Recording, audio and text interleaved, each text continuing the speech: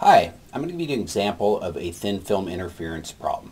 So let's say we have a source of white light and it emits light, some of which encounters a thin film, and the light reflects off of the thin film either at the top of the thin film or the bottom of the thin film, and then we observe it. And I want to predict, using the laws of physics, what colors that the observer would see. So we're assuming a human observer, and we're going to be determining the wavelengths that will be observed for constructive interference, and then we'll compare that to the wavelengths that people can actually see.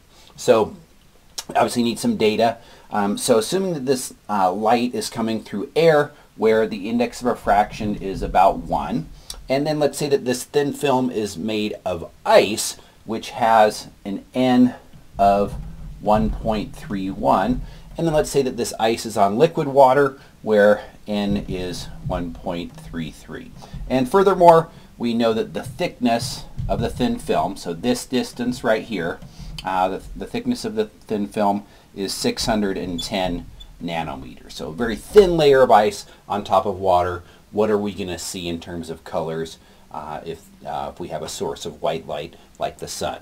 Okay, so first thing when you're doing a thin film problem is count the inversions. So we need to count the number of inversions so that we know which formula to use. If you don't do that, then you don't know which formulas to use. So light comes, it has an index of, it's in an index of refraction of 1, approximately for air. It reflects off of the ice with an index of refraction of 1.31. So this ray right here is inverted. So that's one inversion. And then the light that reflects off of the ice and liquid water interface, it's also inverted because this index of refraction of 1.33 is greater than the index of refraction of 1.31. And so both of those get inverted, meaning they reverse their electric field when they reflect. But with two inversions, things are basically normal. We would associate m times the wavelength with constructive interference, and that's what we're looking for. Okay, so for thin films, the left-hand side, the path difference is always 2t. So we have 2t becomes the path difference. And then we have m times lambda, but we want to be careful. We're looking for wavelength in the vacuum because that's what we know in order to compare it to human vision. So that's what we want to calculate. And so wavelength in the material will be wavelength in the vacuum divided by the index of refraction, and so that's kind of one term there. That's the wavelength in the thin film. Okay, so this is the equation that we're going to use, and I want to solve for wavelength in the vacuum. It seems like it's a unsolvable equation because I have two unknowns. I don't know the wavelength in the vacuum, and I don't know m. But so what we're going to have to do is just blaze ahead, and we'll throw in different values of m until we get visible wavelengths of light. So, so the symbolic solution for this, we just multiply by n, divide by m. So wavelength in the vacuum will be equal to twice the thickness of the thin film times the index of refraction of the thin film. So these numbers don't matter. It's just n for the thin film in this context here. Divided by m.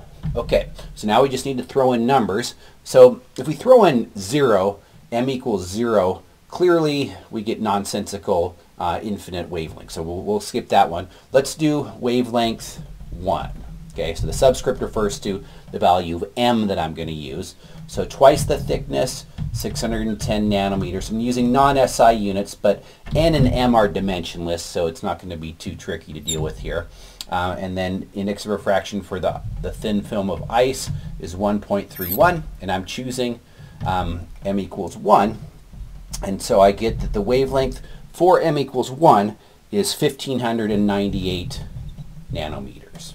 Okay, so that's not visible. That would be infrared light. So the light would be there. Presumably, you know, this light is coming from the sun and some of it hits the top of this thin film, but we can't see it. So that's not what we're concerned with.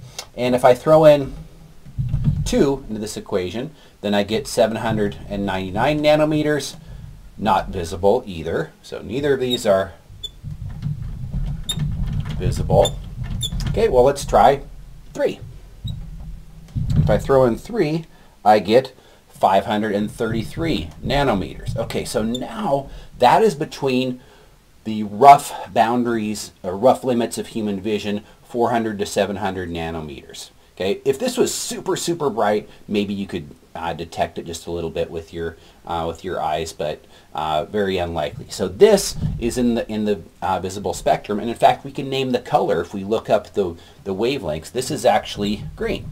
Okay, so we can even specify the color of this wavelength that's constructively interfering. Okay, let's keep going. Let's try a wavelength with m equals 4, so just basically the numerator staying the same, I'm just changing the denominator, and I get 400. So that's just on the boundary of human vision, roughly the shortest wavelength we can see, which is we would associate with with our brain would associate that with the color violet. So for constructive interference, we would see violet and green. Now keep in mind that the human vision will be pretty complicated because some wavelengths will destructively interfere. We could calculate those if we wanted to. Some wavelengths, most of them, in fact, would neither constructively or destructively interfere. So we would see lots of colors at once, and it would require some knowledge of biology to really figure out exactly what we would see in terms of color from this reflected light. So I wouldn't call this necessarily green-violet. Okay, and if we go to wavelength 5, then that's clearly less than 400 nanometers, and that's also not visible. So we're done. We found the two wavelengths of, or I did, you watched, found the two wavelengths of visible light that will constructively interfere for a thin film of ice on top of liquid water. Okay, so that's it. Thanks for watching.